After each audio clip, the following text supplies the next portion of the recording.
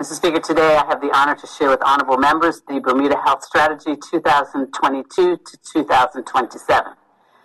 Mr. Speaker, this House will recall the previous health strategy that covered the years 2014 to 2019. In 2019, the Ministry of Health began work to create a new strategy for the next 5 years, which would have been 2020 to 2025, which could provide a framework for a redesign of the healthcare system, the government's intention to transition to universal health coverage being a clear and stated goal by that time. Mr. Speaker, this earlier work included a public survey as well as surveys of and interviews with providers, insurers, health professionals, and patients. A series of workshops with a strategic leadership group held in March 2020 assisted in identifying design principles for a refreshed health strategy. Unfortunately, due to the pandemic, no further progress was made. In early summer 2021, a second group of dedicated stakeholders from across Bermuda's healthcare community responded positively to a request from the ministry to form a steering committee whose main purpose would be to develop a roadmap for strengthening the island's health system and achieving universal health coverage.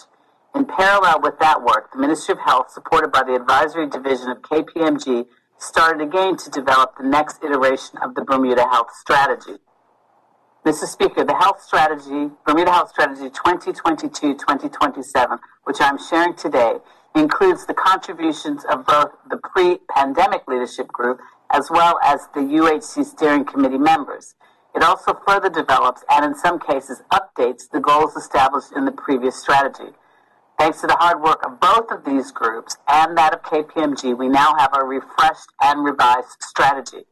Mr. Speaker, I'm also pleased to report that the Bermuda Health Strategy 2022-27 represents one of the first actions to emerge from the roadmap for universal health coverage. Honorable members will recall that stewardship and governance is one of the three pillars of which the initial high-level universal health coverage roadmap is built.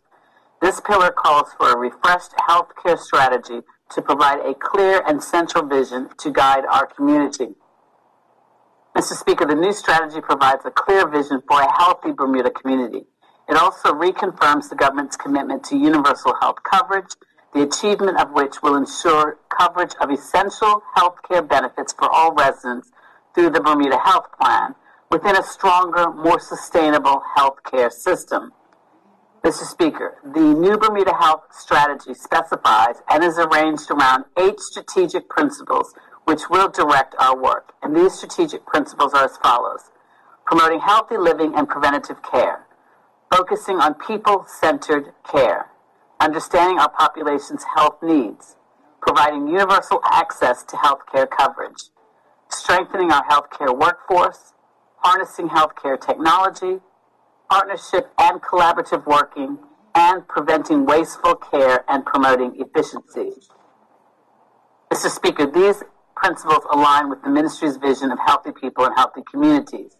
They also align with our mission, which seeks to make Bermuda healthier and ensure that all people have equitable access to needed, informative, preventative, curative, rehabilitative, and palliative essential health services of sufficient quality to be effective, while also ensuring that people do not suffer financial hardship when paying for these services and critical medicines.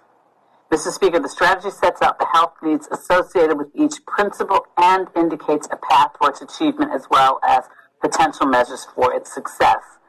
Collectively, the principles frame the need for both universal health coverage and health system strengthening and also provide a pathway for achieving them. Mr. Speaker, I would like to draw attention to some of the strategic principles we will be following in the coming years. First, the new health strategy places front and center promoting healthy living and preventative care. Excuse me. Mr. Speaker, we know that health promotion and disease prevention are essential ingredients in building a stronger health system.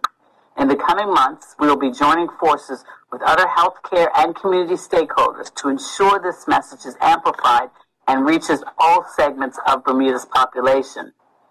Many of the chronic illnesses impacting our community and placing a heavy burden on our healthcare resources are strongly related to lifestyle factors such as poor diet, physical inactivity, and smoking.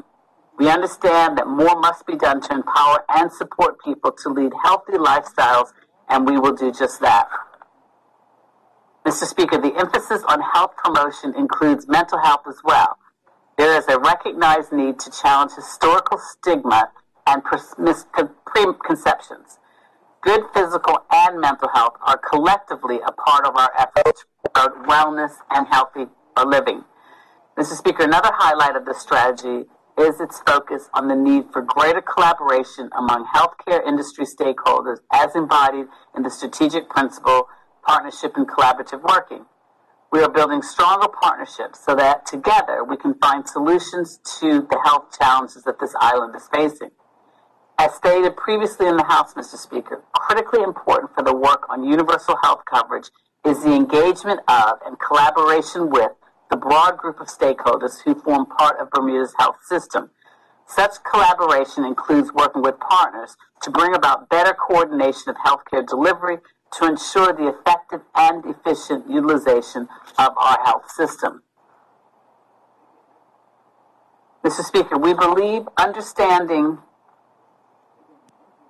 and improving our healthcare pathways will strengthen the health system by defining standards, promoting and disseminating best practices, and increasing resident and care provider satisfaction.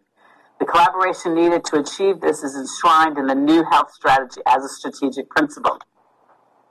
Finally, Mr. Speaker, the strategy also features the shift to focus on people-centered care to deliver essential care that meets the needs of individuals and families and improves their health outcomes. With this changed approach, which I have mentioned previously in the House, we expect to bring about health system reforms that enable people to feel more included in the decision-making process around their health and wellness and improve the patient and family experience as a whole. Mr. Speaker, the Bermuda Health Strategy 2022-2027 is available on gov.bm now, and we look forward to receiving the community's feedback via moh@gov.bm. Mr. Speaker, in closing, we understand that the positive transformations we need to see will not happen overnight. After all, we reached this point over many years. Bermuda's health system challenges are complex and require collaboration between all stakeholders to realize the people-centered, multi-year change necessary for a more sustainable future.